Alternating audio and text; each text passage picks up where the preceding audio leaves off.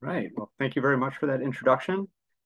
And let me see if I can share my screen here.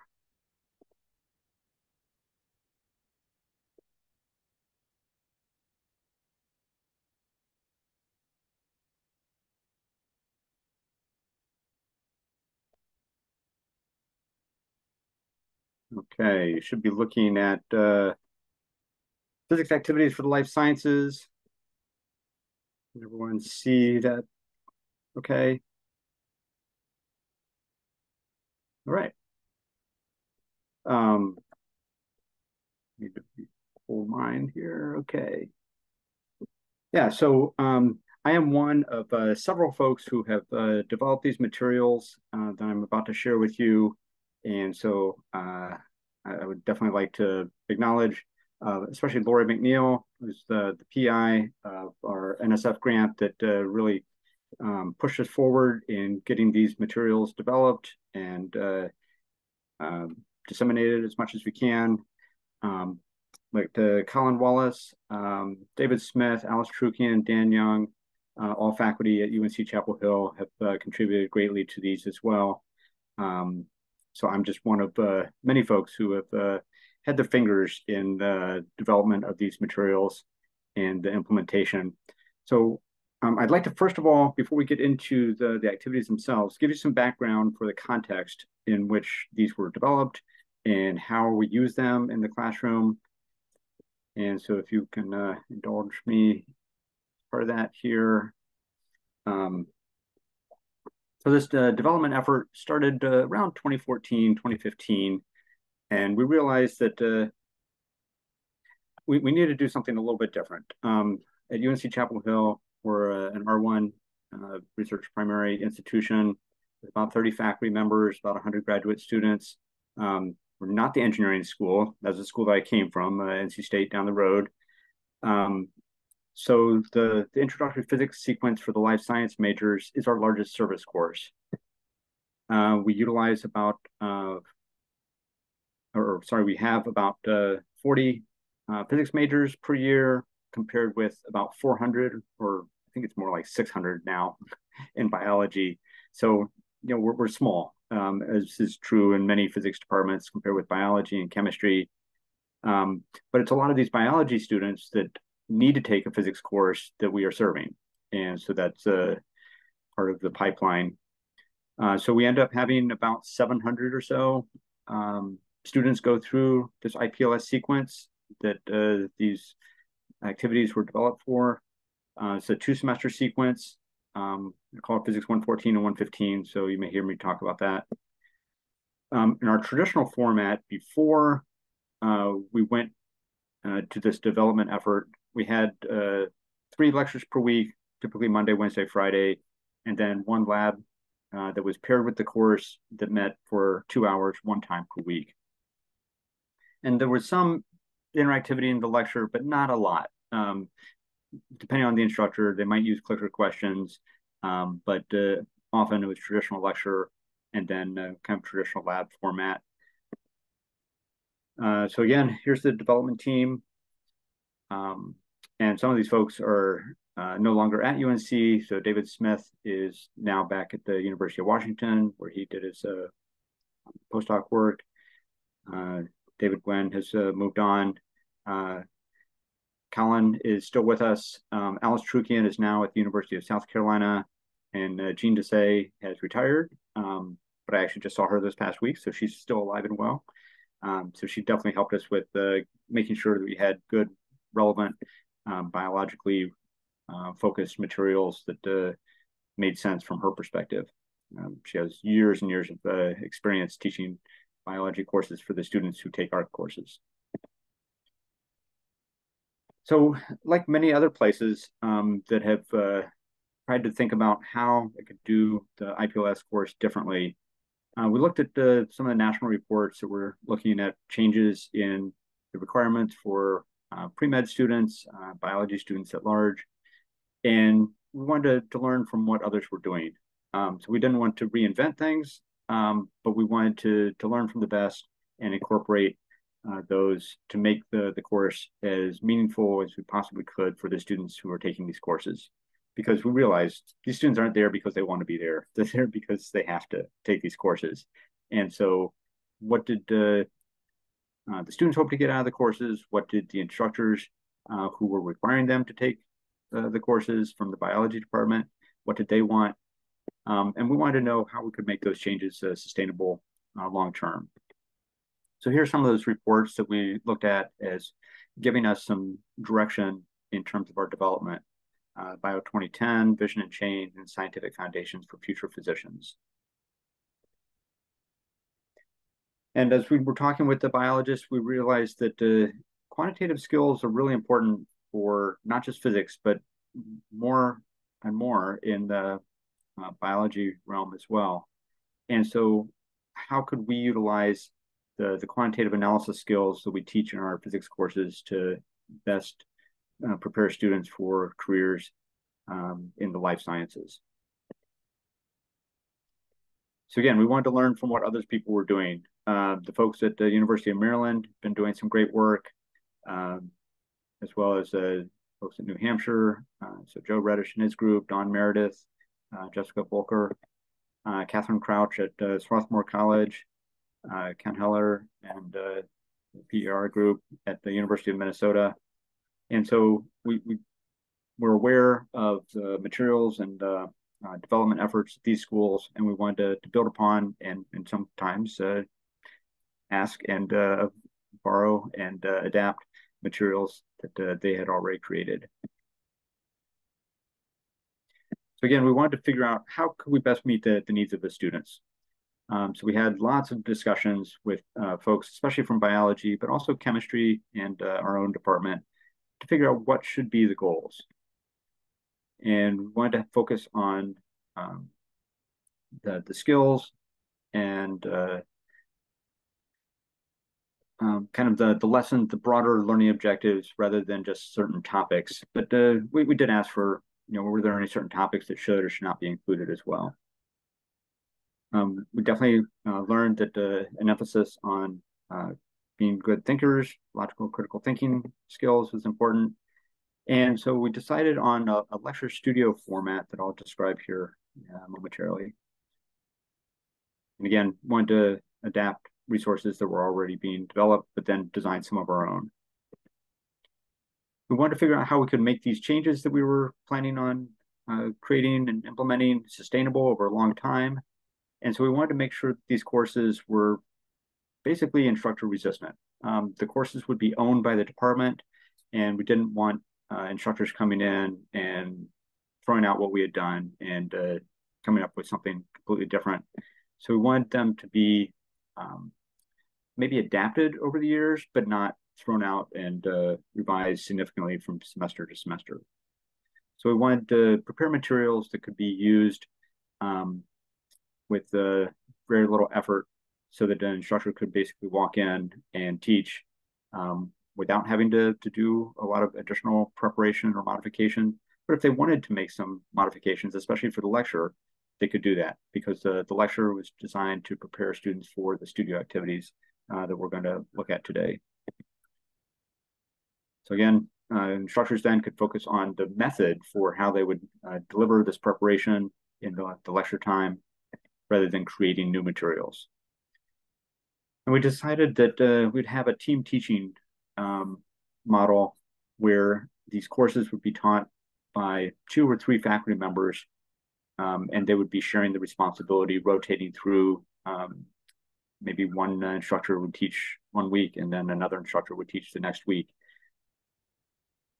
And so we needed also a mentor and apprentice model, so that the experienced instructors could pass along their knowledge and expertise to new instructors. So we came up with this rotator model for the faculty members.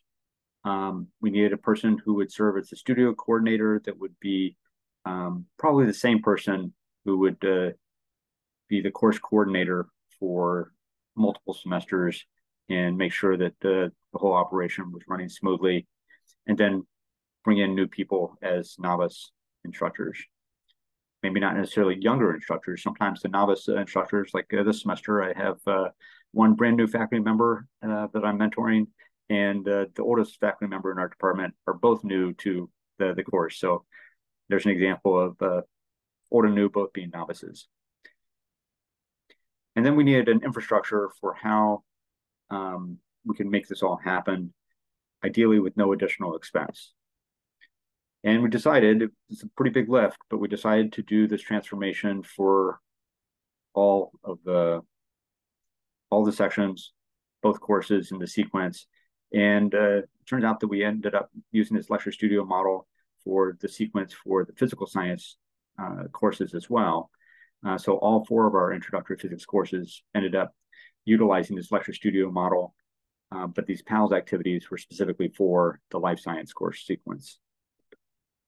And then, of course, we needed TA training to make sure that the graduate and undergraduate students who serve as teaching assistants were well prepared to teach. They primarily teach in the studios.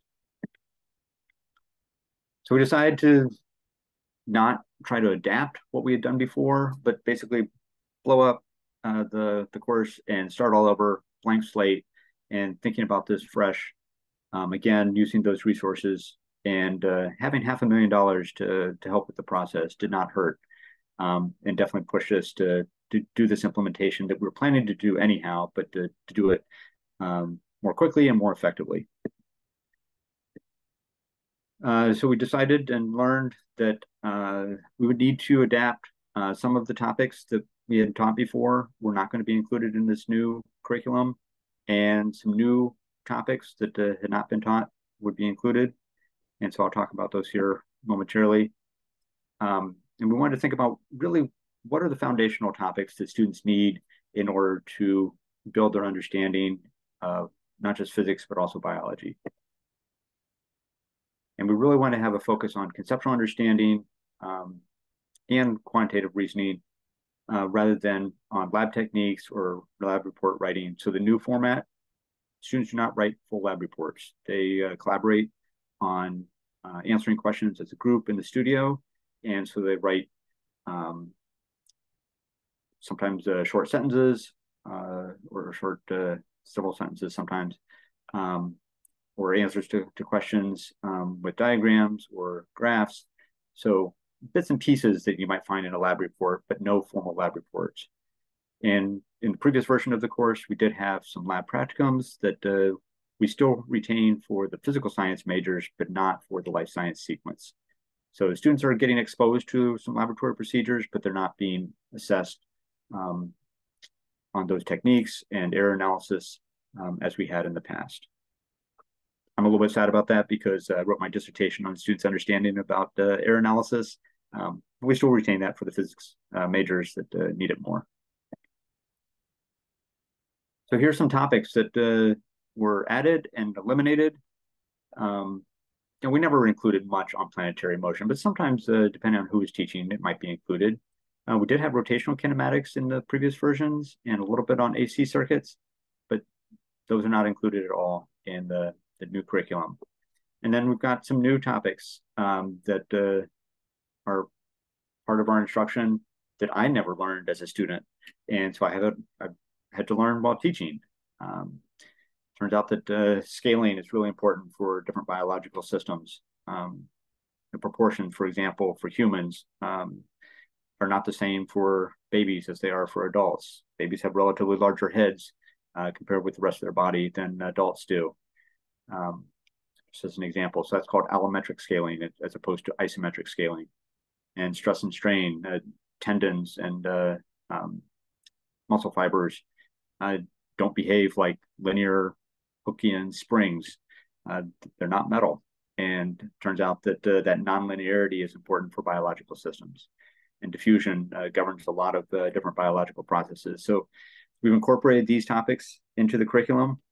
And that's a bit of a challenge for the instructors because they're learning as they're going. But we keep it such that it still is accessible to the students, the instructors, without knowing a lot of biology. So they're learning some biology along the way, but not so much that it becomes overwhelming. And then revised some of these other topics here in the middle. So here's another way of showing the same information.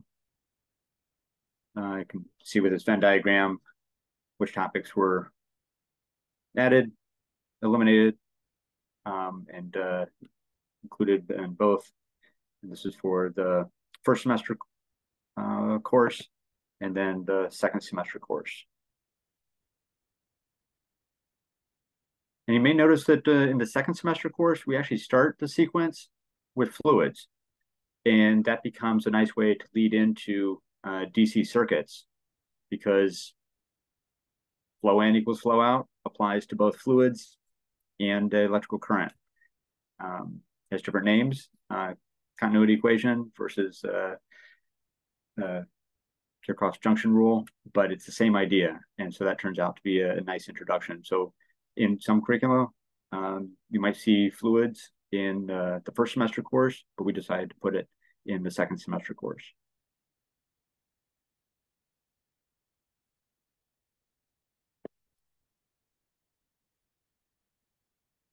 So again, we wanted to rely on what other people had done and what the research showed was most effective.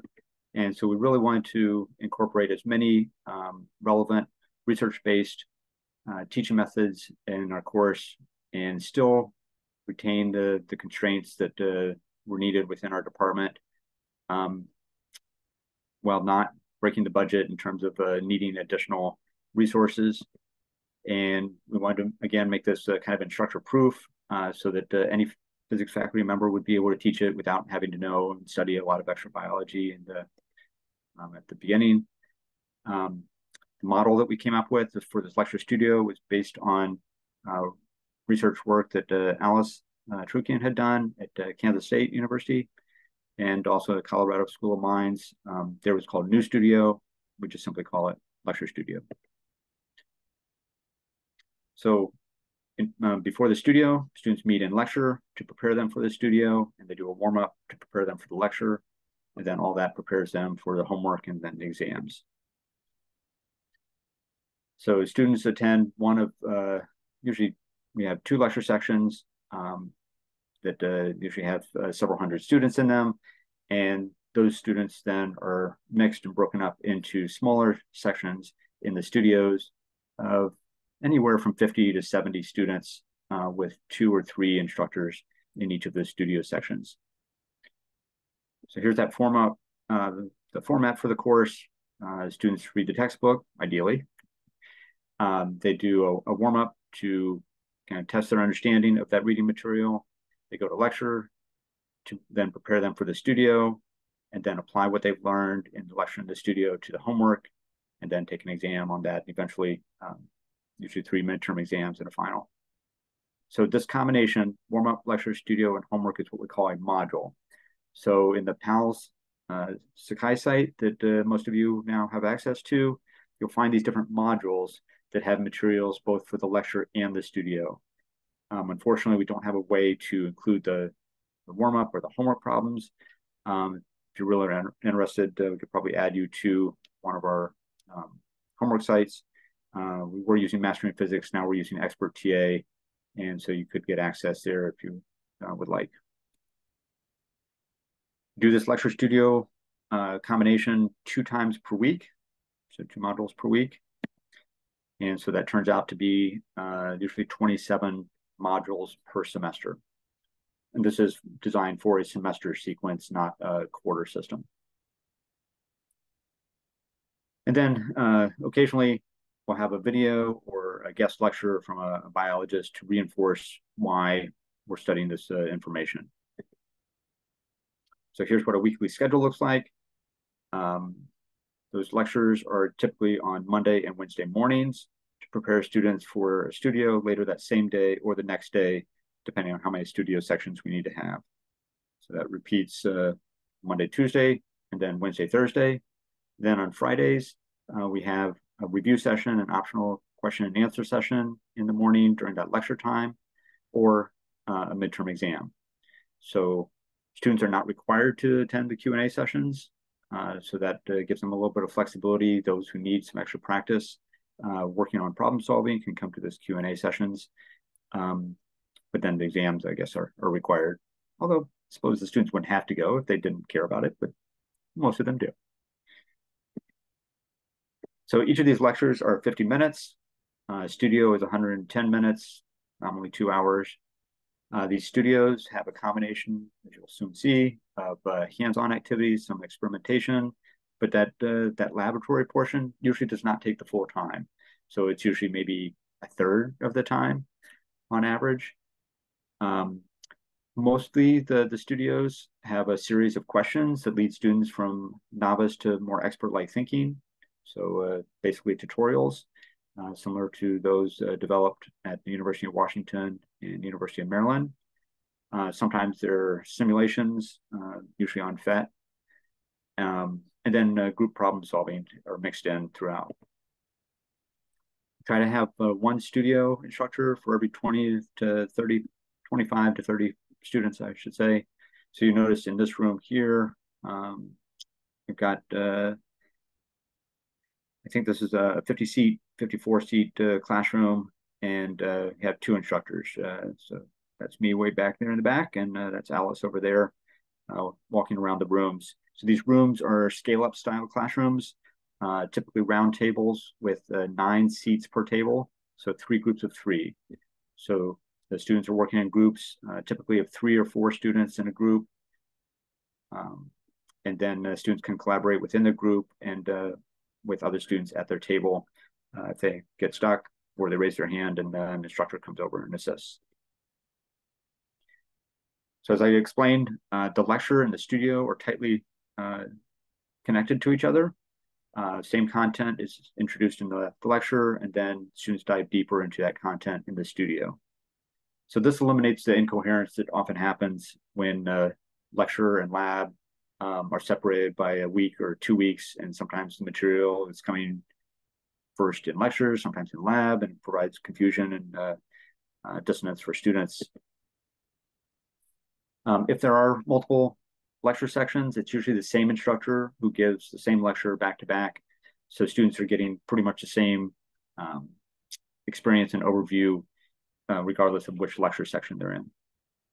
And then they're all going through the same studios too. So there's very little variation in the nature of the experience for regardless of the studio section that they're in. And then all students are doing the same homework, taking the same exams, and grading is the same for all the students. Laptop is about to die here. I need to plug that in.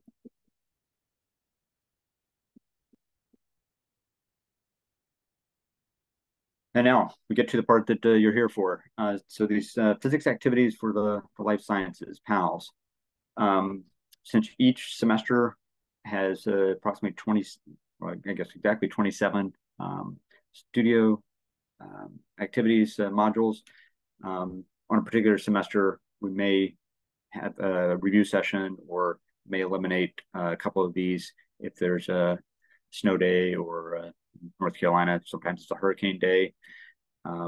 So students may not get to actually utilize all 27 in a semester, but there are a total of 54 of these activities.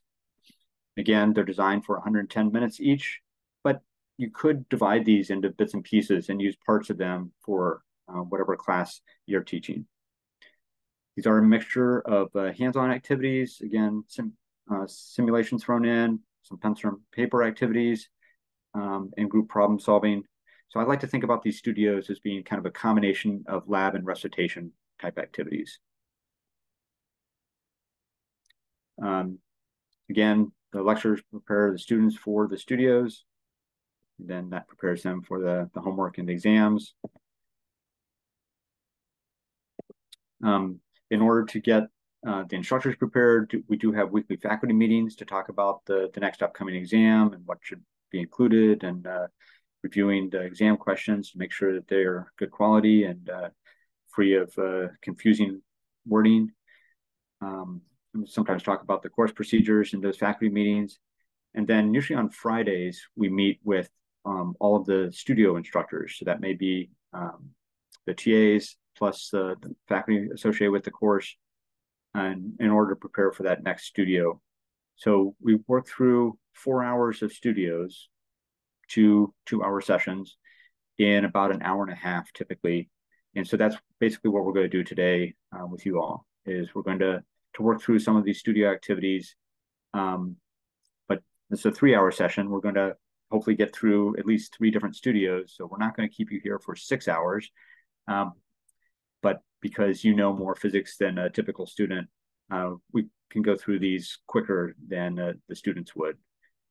So they usually go much slower in trying to sort things out and ask questions along the way. I still encourage you to ask questions, but not quite as slowly as the students might. So we'll be looking at some of these activities here soon, but this gives you a sense of kind of the format of what these look like. Again, some topics that are biologically relevant, absorption, fluorescence, grasshoppers, and Reynolds number. Reynolds number is something that I did not get much instruction on in my physics training. So here are some other examples of those topics. We're going to be looking at the impulse and momentum studio using data from a faculty member in exercise and sports science at UNC, who now happens to be our chancellor, Kevin Gusowitz. So this is real authentic data from accelerometers that were put in the helmets of the UNC football players during practice and games. And kind of scary what these football players are subjected to in terms of acceleration. So we'll see that here very soon. I've got some other topics here, studying about ATP. I mentioned about tendons and resilience. Here's a little graph here that shows the linear and the nonlinear region for a biological material.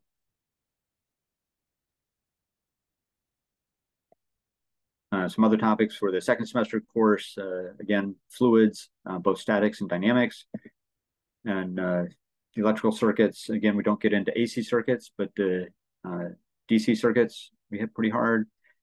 Getting students to understand the fundamentals so that they can understand how an EKG works or nerve signal propagation. We're going to be looking at a magnetism studio today that gets at some of the fundamentals for how certain animals like birds and sea turtles can navigate using the Earth's magnetic field. And then optics. Giant squid has a very large eyeball. That's scary. And one of my favorite studios is, unfortunately, we can't do this together today because it does require lasers, but looking at how this diffraction pattern tells us information about the structure of the DNA molecule being a double helix. Pretty fascinating discovery and connection. I think it might be helpful just to understand how these courses are structured, how the studios fit into the larger context. So these studio PALS activities constitute 1/4 of the student's grade. So those 27 studio activities, 1/4 of their course grade.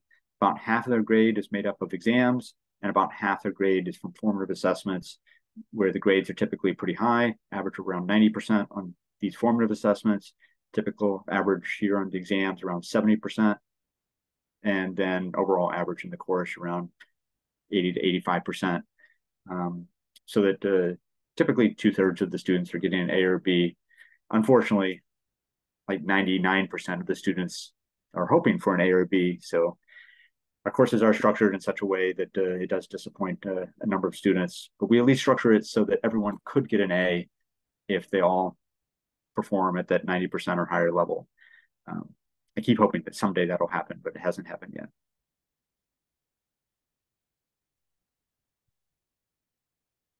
In terms of program assessment, how do we know that this is effective?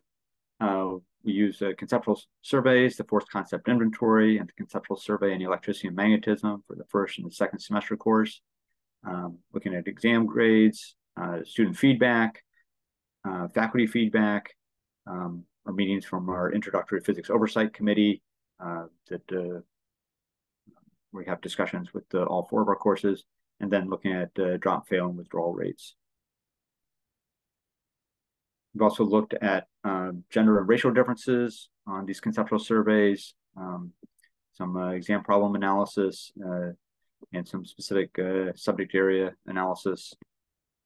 And here's just an example of some early analysis we looked at for the force concept inventory before, during our traditional time, kind of in the transition period, and then when we went to the lecture studio model. Got an improvement in normalized gains by about a factor of 2, from an average of around 0.15 to about 0.35, a little bit better than a factor of 2 there. But there's still a long ways to go. I mean, still, even with this reformed methodology, students are only learning roughly 35% of what they could be learning in that one semester of time. And other programs sometimes see normalized gains as high as 0.5, 0.6. So, this is not perfect, but at least it's an improvement from what we were doing before. Here's the second semester. Again, normalized gains, not great, average around 0.1, then about 0.25 here on the CSEM. And here's some comments from students, mostly positive comments for these first ones, but not everyone likes these. So we have more students giving positive comments with the new course sequence than with the old, but still, we can't please everyone, and we don't expect to be able to do so. But with improved learning gains and more positive comments, we feel like it's a win, and we have no intention of going back. We do find that this seems to be a sustainable program now. We've got a number of faculty who have taught these courses, not just the ones who helped develop them. And teaching one of these courses, one of these lecture studio courses, is now a prerequisite for any faculty member who is planning to get tenure.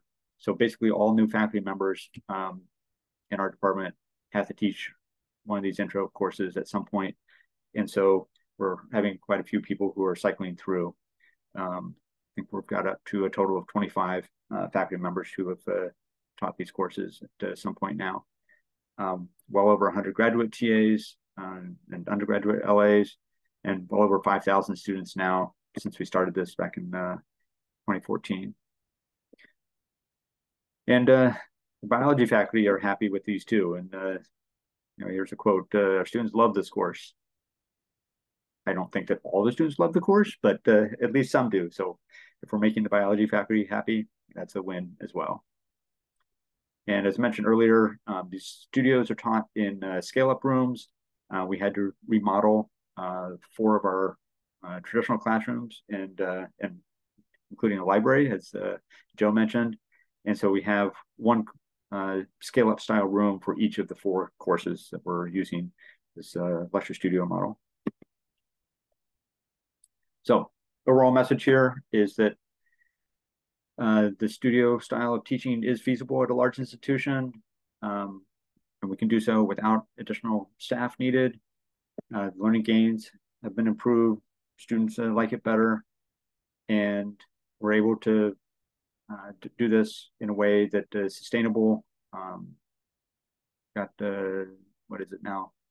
6 years, 7 years now, and counting. And don't necessarily need to have members who are all in on this. Even those who are somewhat reluctant have been able to be successful in teaching these classes. And it works actually quite well for new incoming faculty because they don't have to prepare new lessons. The lessons are already there for them. They just need to put their own spin on it and think about the delivery. But we have learned that TA training is very important, and those weekly prep sessions are quite important. And the renovated classrooms certainly have helped us, but this could be done in traditional labs too. In fact, our very first time teaching the studios was in a traditional lab. So if you want more information, if you're not already added to the PAL site, I can add you. You just need your email address, and I can add you to that site so you can get access to all of the activities. You can learn more at our Physics and Astronomy Education Research website, or you can send an email message. And we're working on getting these materials up on the Living Physics portal. Some materials are there, but not all of them. So still working on that. And the Physics 114, 115 course development, pretty much what I just talked about, is in an AJP article that was published in 2018. So you can look that up too. And by the way, this presentation is on the PAL site under the workshop section. So if you want to go back and refer to anything that I've talked about, you can do so there. All right. So before we talk about a class, let me just see if there are any questions. I'm going to stop sharing my screen here and see what questions anybody has. Rod had a couple of questions in the chat. One, where are the materials available? And how many hours a week are the students meeting now? Yeah, so the materials are available on that PAL site. And Rod, I think maybe you registered recently? I don't know, a week ago, maybe something. Okay. I don't know exactly. Yeah. Well, you're not on my list, so if you put your email in the chat, I can add you. Sure. For today's purpose, we're going to break up into groups here using the breakout rooms. And as long as one person has access in that group to the PAL site, that should work well for our purposes. Sorry, what was the other question about the hours? Yeah, how many hours? I mean, when you talked about it, I didn't quite get, like, how many hours a week are the students now meeting for the course? Yeah, so it's a 4 credit hour course. So in the previous version, they were meeting 3 hours per week for the lecture and 2 hours per week for the lab. So nominally 5 hours per week, give or take a few minutes there. Now they're meeting 6 hours per week. So 2 hours of lecture on Monday and Wednesday morning, and then 4 hours in studio. So we've shifted from a majority of the time in lecture to now a majority of time in interactive engagement and the studio. And then if students want to attend that Friday Q&A session, they could, but it's not required. So we thought maybe we'd get some pushback in shifting from 5 hours per week to 6 hours per week, Right. but we did not. I mean, students say that it's quite a bit of time required for both the old and the new version of the course, but it is a STEM course with a lab. So this is true for any STEM course with the lab, that it does require more time. But where we got some time savings was the students don't have any homework for the studios. They're designed so that they could be done in that 2 hour period. Now we allow students to do work outside of class and have some extra time to wrap up and meet with their students.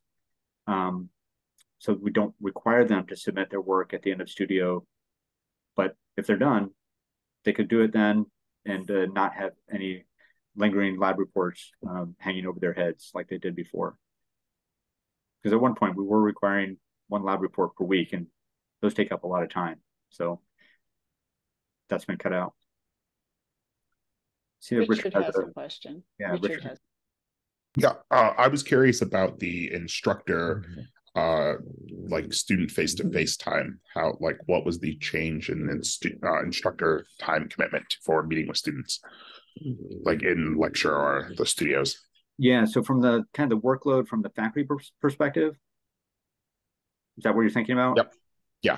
Yeah. Besides like the prep stuff, because obviously it seems like you got rid of most of having to do that other than refreshing things, but actually like the face-to-face time with students. So it depends on whether a faculty member is teaching the lecture or the studio or both in the same semester. We have, because this was a concern for our faculty, especially the tenure track faculty, who did not want to have to spend more time than they typically would be spending on a class, we had to come up with some different guidelines. So we have a document that I can share with you if you're interested that kind of lays out the roles and expectations for the different parts of the course, whether it's a faculty rotator or a studio instructor or the course coordinator. But we've tried to make it so that the workload is about the same as it would be teaching one of these courses as it would be for like an intermediate E&M course, if they were doing that. So we've aimed for 12 hours per week as the kind of the typical workload for a faculty member, because that seemed to be where the faculty were coming out in terms of their expectation, in terms of a reasonable workload. So that includes, on average, 2 to 4 hours per week, contact time with students, depending on what their role is, preparation time, meeting as part of a group to talk about the next upcoming exam or any problem students, and then office hours. Thank you. I have a question too. You mentioned that during the warm-ups, students hopefully will have read the book, the textbook. Do you assign a reading before you teach the topic? Yes. Yes. So the class schedule has the schedule for what module is being presented that day, what warm-up reading is, or what reading is needed to do in order to answer the warm-up questions that basically check to see if the students are understanding the reading material before the lecture. So that's due midnight before the lecture and the next morning.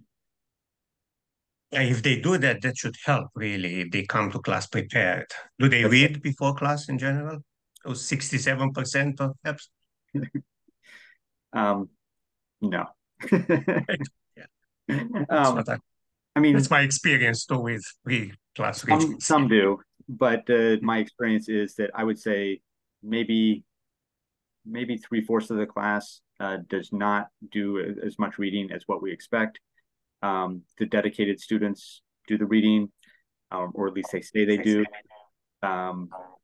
But those warm-up exercises are at least there to help ensure that they're at least looking at the reading material, even if they're not reading everything, and at least getting their head into the topic a little bit before coming into lecture. So I would say at least a little bit for everyone, but they don't read as much as we would like for them to. And I should mention too that we are using the Knight-Jones Field textbook, College Physics by Knight-Jones and Field, as kind of our primary source for notation, the readings, some of the figures that we use in the lecture, but we are allowing students to use the open source OpenStax book as an alternative so that students are not required to purchase a $300 textbook. Pearson isn't real happy with us about that, but it's the way it is. And then I mentioned we shifted from Mastering Physics to Expert TA to also save students some costs there. And then we were using iClicker in class, and now we're using Poll Everywhere to, again, save some cost. So I've been trying to be very cognizant of the costs associated with the course. So the only requirement in terms of the cost now is $35 per semester for Expert TA. I like it when Pearson is not happy. I'd have to say it's interesting because I've done the exact same thing lately. I've gone to Expert TA and that's it, pretty much. Yeah. Interesting. But Pearson comes with a textbook. I don't know about Expert TA. They get the e-book with Pearson, and our students pay only $35, but I think there is some other arrangement. They get the textbook with Pearson.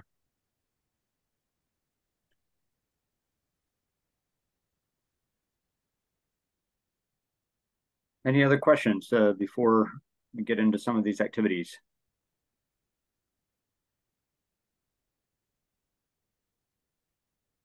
All right. Chris, I forgot to mention that we will need to make sure that when we break into the breakout rooms, that at least one person who has access to the PAL site is in each of those. So we may need to shift people around if this doesn't work. First up, are you ready for the breakout rooms? I believe Joe is handling our breakout room. Joe, sorry. Okay. I'm going to try.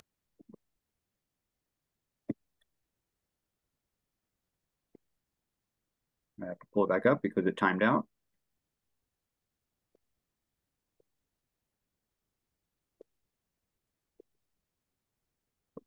In just a minute here.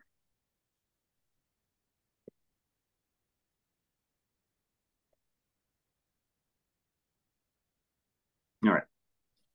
Now let me share my screen again.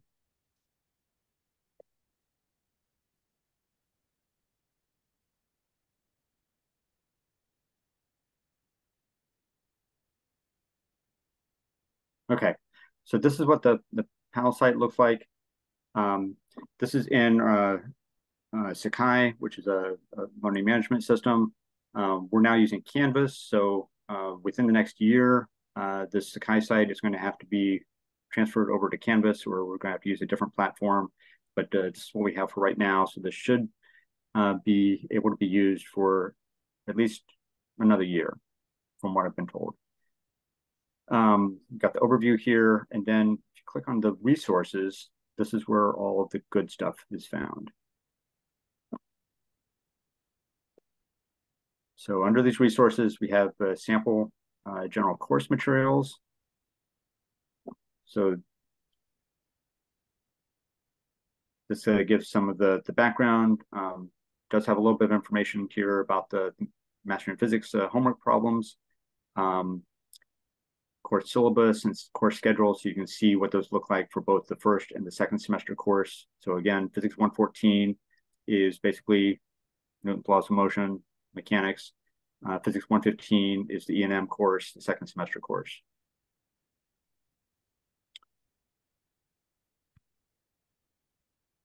And then in the other folder,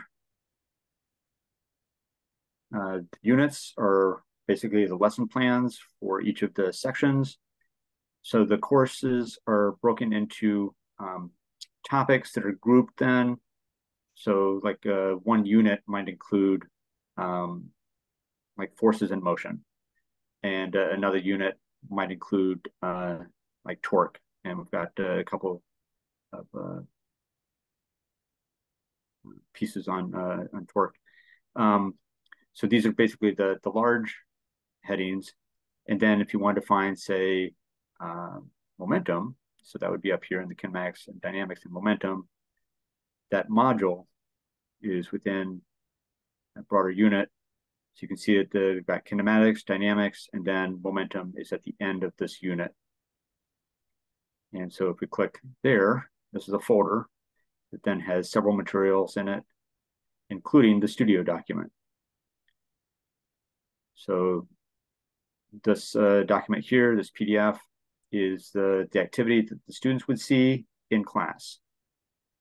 But there are also some other files here that are helpful.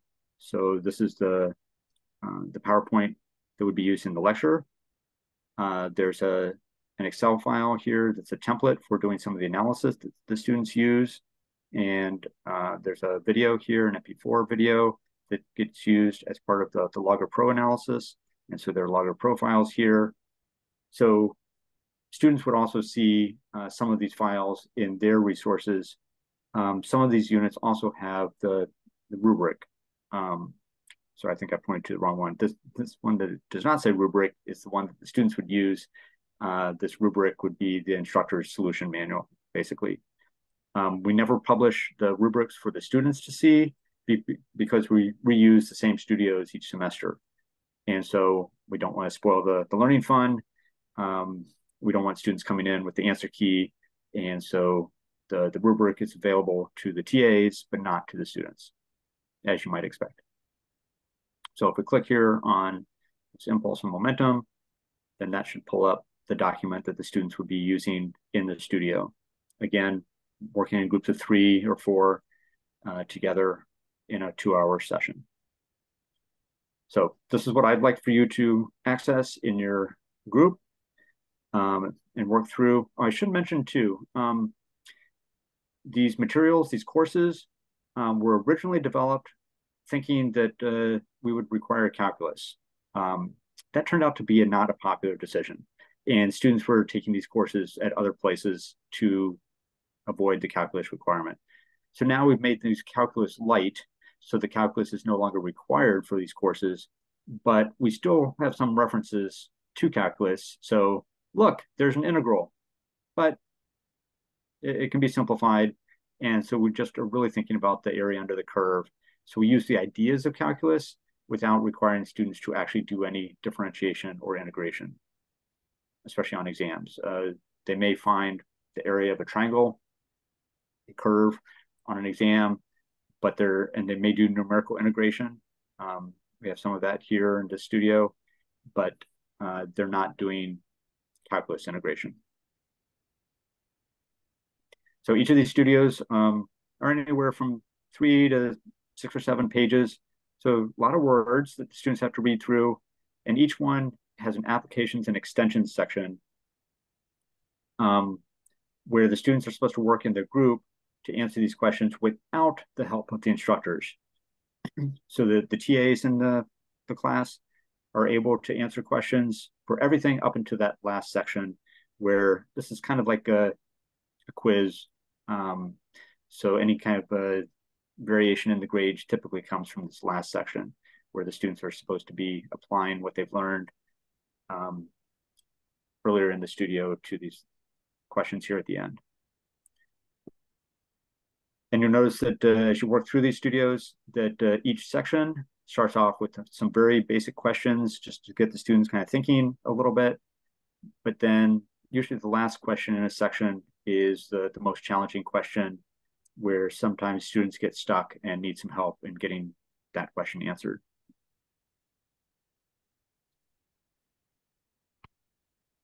So, Duane, maybe before we head into breakout rooms, let's make sure that people are able to get to the site,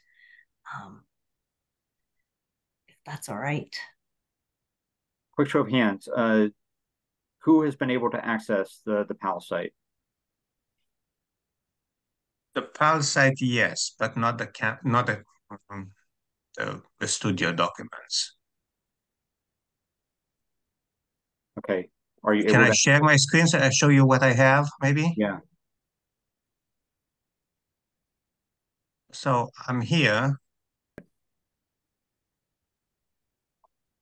So I thought we could debrief a little bit from this first activity, see what thoughts you had, any questions about kind of the structure, what it brought up for you.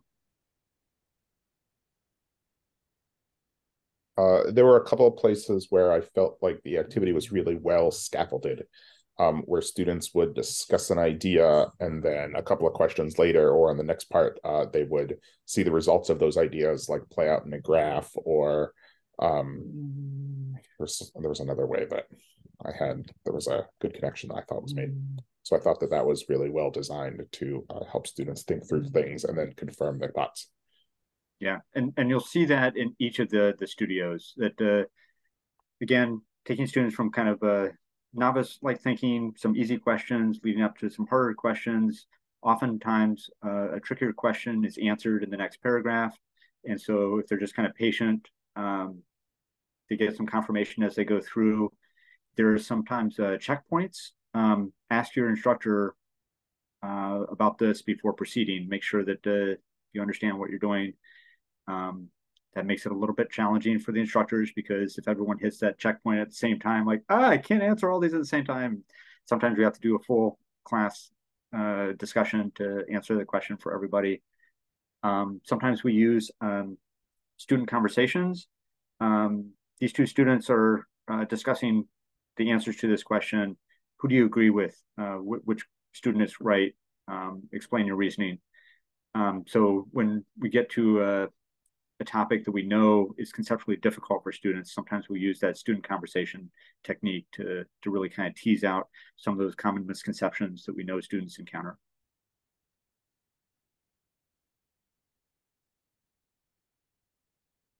Any other thoughts, insights, questions?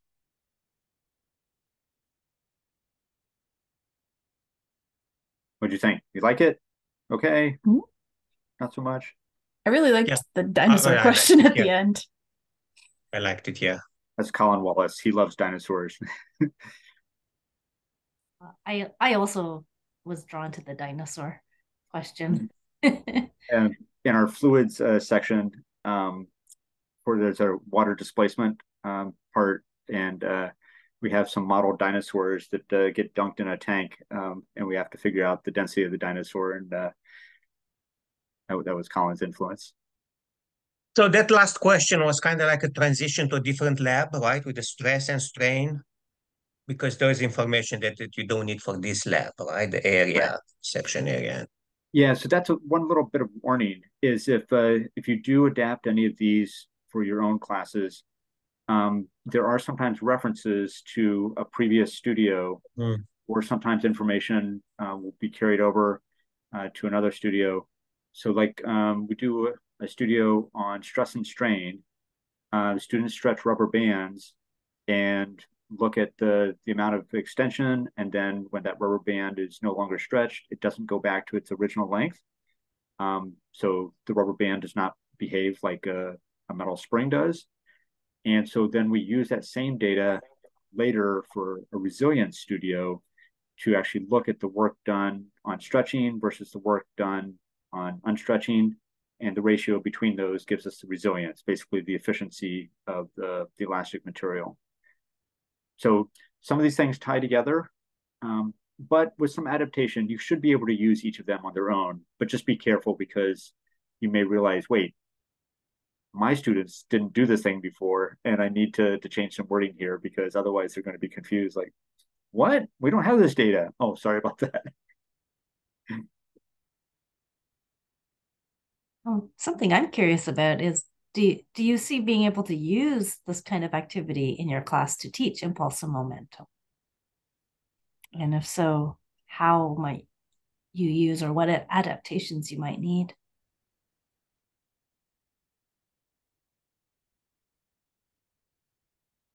I actually shared some results within my group. I actually do something like this. I have a card hitting the motion sensor that comes from vernier, and you can change the rigid hook with a rubber bumper and measure the force versus time, and you can see a clear difference for the collision with the hook with respect to the rubber bumper. You should just try to get the same impulse both times. Takes a few trials, but the difference, the balance between force and time is obvious.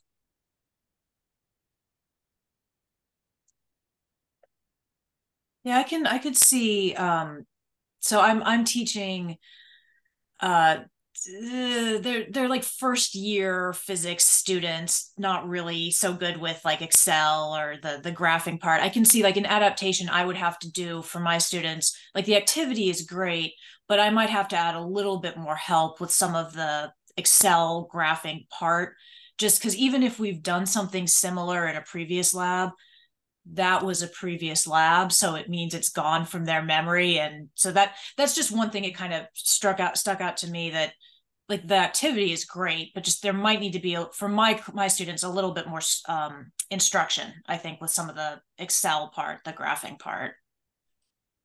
And our students struggle with that too. At this point, for this studio, students would have already gone through 3 or 4 other studios using Excel. So at least some of the students at the table would feel pretty comfortable, but not everyone. And so we encourage them to help each other if they get stuck. And ideally, you put the student who feels least comfortable in front of the computer using Excel, and then the others who feel more comfortable can coach that student, but it doesn't usually work out that way.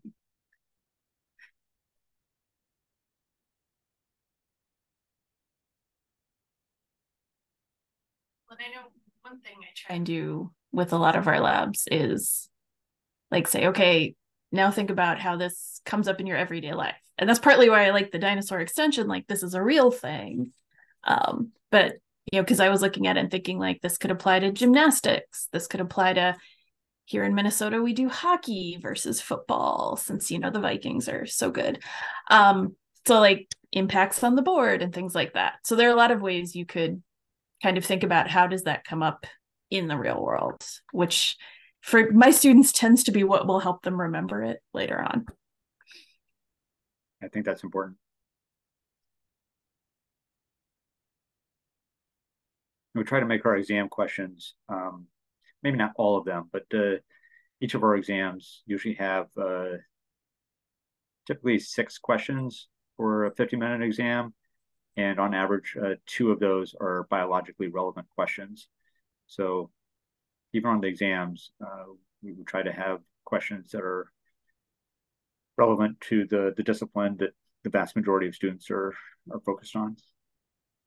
We have a few students taking these courses who are not life science majors, but the courses are advertised as for the life science majors. And, at least many of the examples involve humans, and humans tend to care about those type of questions. I wanted to ask, but you said earlier that you don't do lab reports, and I'm sure you said this before. So these lab activities are one course, or is it a lecture and a lab course? Do they have a lab course separately? No, so It's part of the same. That's right. 4 credit hours for Yeah. each of these courses. Yeah, and that is different than what they are used to coming from a chemistry or a biology class. So those intro courses have separate lab components. And so some of them get a little bit, there's a little bit of dissonance, and we hit the ground running with the first module on the first day of classes, and the students are like, we have to come to lab? Yes, it's part of the course. In the first week? Yes, it's part of the course. So these are the hands-on activities, part of the same course. That's right. Once in a while for different topics, you do That's something right. like this.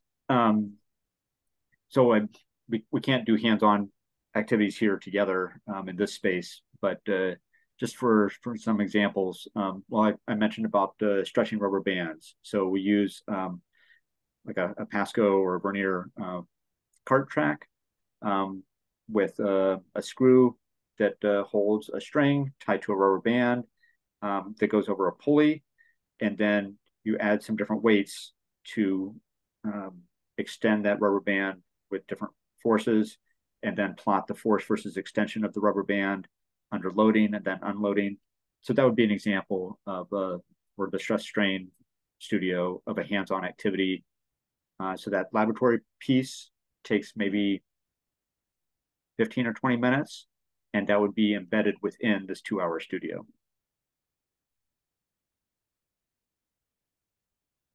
Does UNC not have like lab course requirements for students? I know places that I've taught and been, like, you were required to do like some science labby thing as part of your curriculum. That is not how UNC is.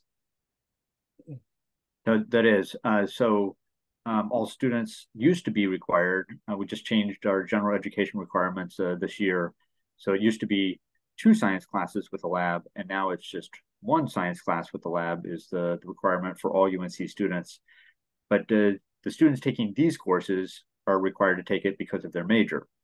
Yeah. Because they're, most of them are pre-med majors. And so, well, not pre-med majors, biology majors hoping to get into medical school or pharmacy or dental school or something like that.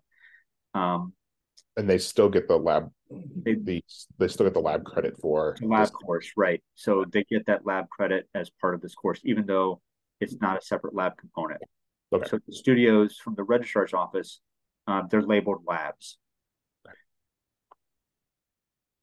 And we just say, well, the registrar's office doesn't know what studio is, so what the registrar's office calls a lab, we call a studio. They also call the art studios labs as well. Why they can't get the word studio in there, I don't know. I keep pushing for it, but it hasn't happened yet. It hasn't happened over the past 20 years.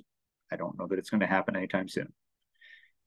Here in North Carolina, the structure of the lab versus lecture situation was dictated to the community college system back in 1997 when we switched from quarters with 58 different quarter systems in the state to a common course library across the state.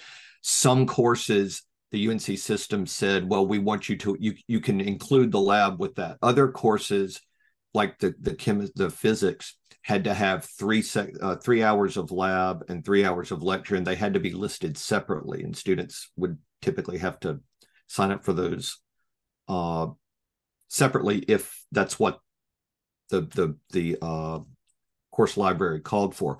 But I always blurred that line, even if students had to, like for our Hewitt course, I think they had to explicitly sign up for the lab. But I told the students, we're going to teach this in an integrated format.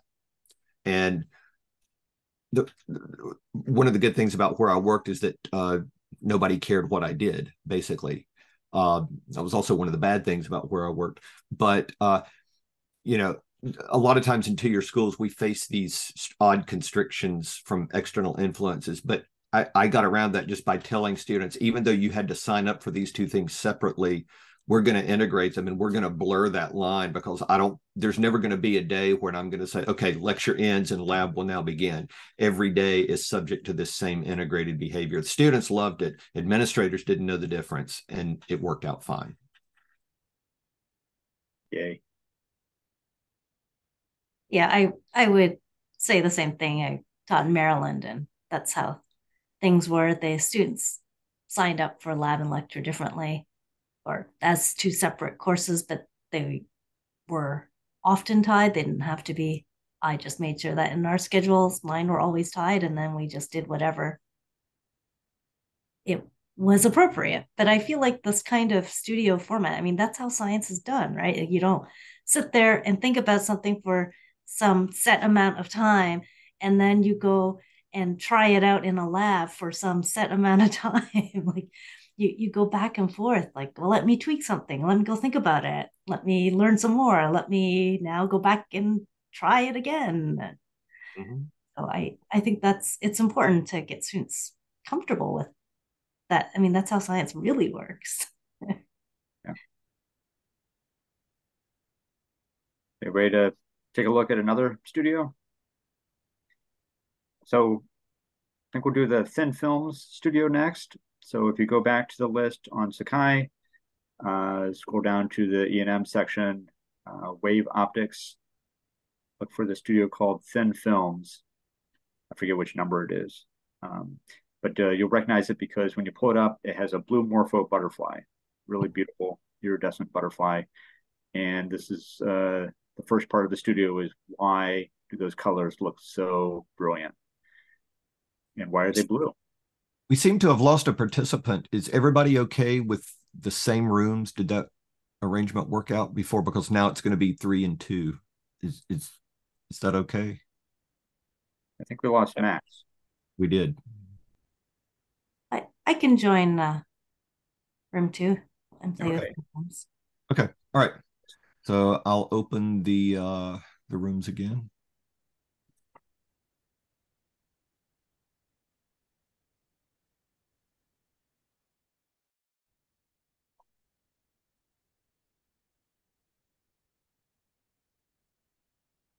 Through all the way through, but I didn't expect you to, but hopefully you at least get a sense of what they feel like. And now you have access to 54 of these. And so you can take as much time as you want looking through.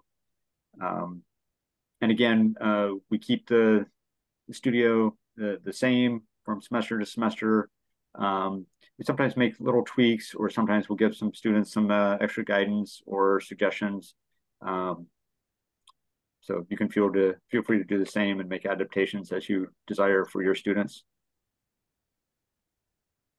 And Joe just put in the chat a link to the paper that we wrote for AJP about this transformation to this lecture studio format and the PALs. So you can take a look at that if you are interested.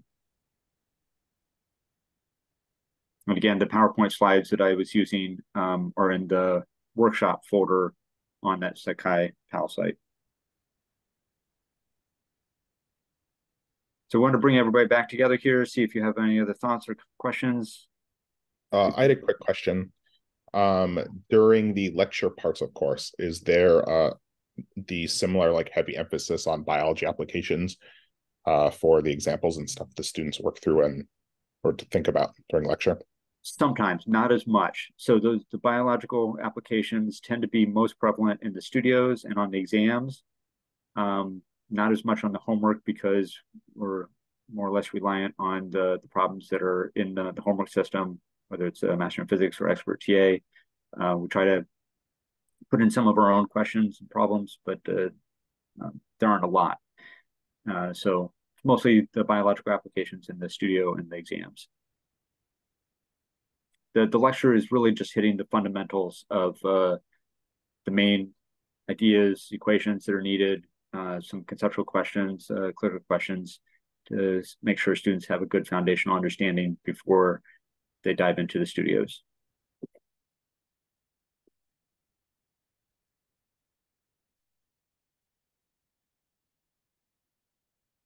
And not a lot of problem solving in the lectures either. And students sometimes get frustrated about that. They'd like to see more problems. So we do that in the Friday Q&A sessions, but not everyone attends those. So then students are like, I'd like to see more problem solving. Well, you should come to the Q&A session. Oh, yes, I probably should.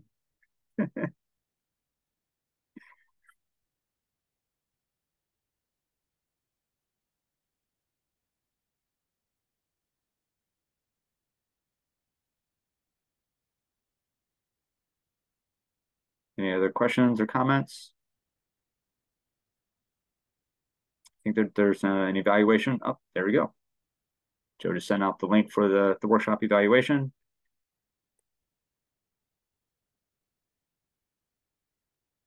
And I have the obligatory QR code that I can put up on the screen if anybody particularly demands that format. I can do it.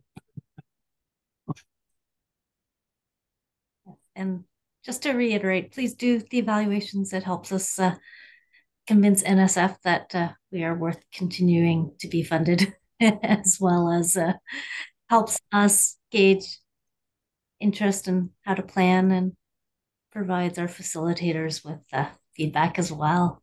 But I want to thank you all for taking a huge chunk of your Saturday to come and join us today. Thank you appreciate everybody taking time to go through it with us. It's great.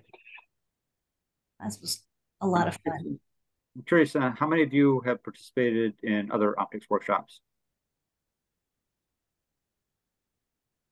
No, maybe first time for some of you then. I can't remember for sure. You facilitated one, Rod, so I think that I guess I did. Yeah, you're right. I that ran counts. one. Okay. Okay, yeah.